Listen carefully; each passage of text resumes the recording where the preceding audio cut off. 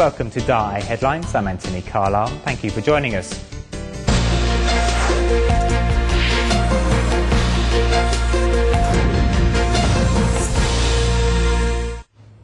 First up in Tzu Chi news, in the village of Luocheng, SiChuan, 95% of the houses were destroyed in the recent quake. Volunteers are planning a long-term aid relief program in the village to help victims rebuild their lives.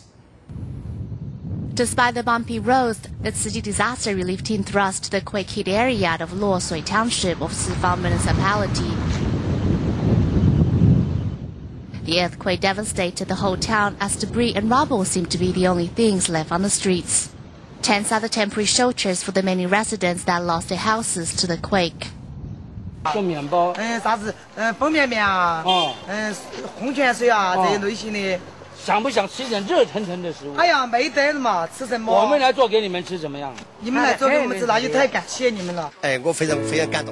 am very moved. You guys arrived when the victims needed you the most.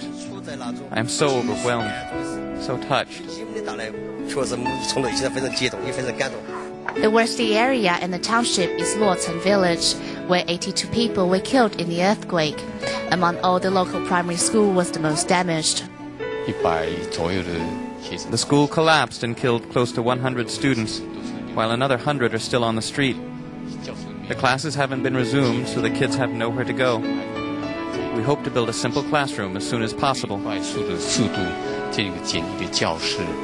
Luocheng Village has become one of the Tzu Chi relief points where long-term assistance will be provided.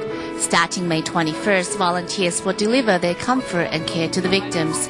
It is hoped that the Tzu Chi's love will stand by the victims to aid their emergence from grief. Luocheng Elementary was the worst-hit building in Luocheng Village. Close to 100 students died when their classrooms collapsed. Children who had no time to escape were buried in the rubble. If you went for the broken blackboard and dust-covered pencil case, these ruins would hardly look like a school. When the earthquake struck, students of Luocheng Elementary were in a classroom getting ready for their next lesson, leaving them no time to escape. Most students in the area died. All crashed under here. They're all dead. Living next to the school is Mr. Chen, who lost his son to the earthquake. He spent 2 nights without sleep digging in the rubble with bare hands, only to discover his child's lifeless body. I used both of my hands to dig. I dug really deep. My tears have dried up. Chen takes us to his broken home for a glimpse of his precious son's photo. Knowing he will never be able to hear his son's laughter again, Chen can only hope the little one can rest in peace. Volunteers in SiChuan discovered many quake survivors had lost their household possessions, so they distributed reusable bowls and chopsticks. As well as restoring human dignity, the gesture helped spread ecological awareness. The sound of brushes scrubbing away at Tzu Chi conservation bowls, shipped here from Taiwan. In only a moment, the vegetarian meal is ready and people are invited in.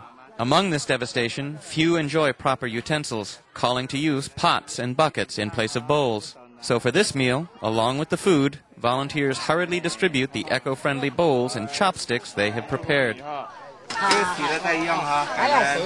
Thank you. You are all such good people. In all heaven and earth, I never realized there were such good people.